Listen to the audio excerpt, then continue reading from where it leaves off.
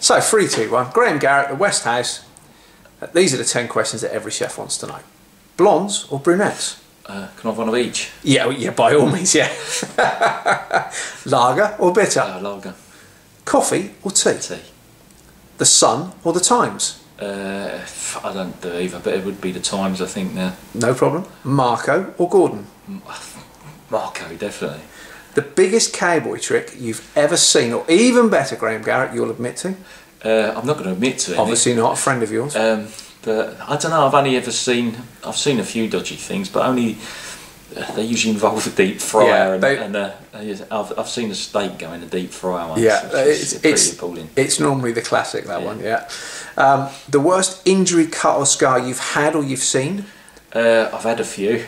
When I was a butcher, I slipped off a 4/4 and just missed my femur artery and ran up into the butcher's shop with a knife standing there. So there was a little old lady that passed out, screaming, "I've stabbed myself in the bollocks," which probably wasn't the best thing in the shop for people. And as a chef, a tray of hot oil just poured boiling on. I watched my arm there all actually melt, and I had to go into A&E with that one. Went home on the tube with my hand in a bag of white stuff. It looked like I was a glue sniffer sat on the train. They don't make them like you anymore, do they? They really don't. Okay then, Burger King or McDonald's? Push McDonald's. Okay. Last CD, DVD, something you downloaded or listening to currently is? I still buy loads of CDs. Do you? So you usually get about 3 or 4 at a time. Yeah. So yeah, currently that gets played constantly in the kitchen at the moment is the last stuff we got was probably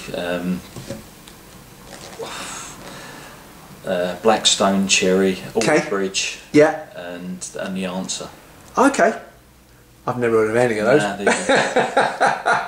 And last but by no means least, if you weren't you can't be a rock star, can you? Because you've done that. So if you weren't a chef, you would be a... I don't know. Probably acting. Acting. I've done a little bit of extra stuff. Yeah, I've done Fools and Horses and The Bill and all of that stuff and EastEnders.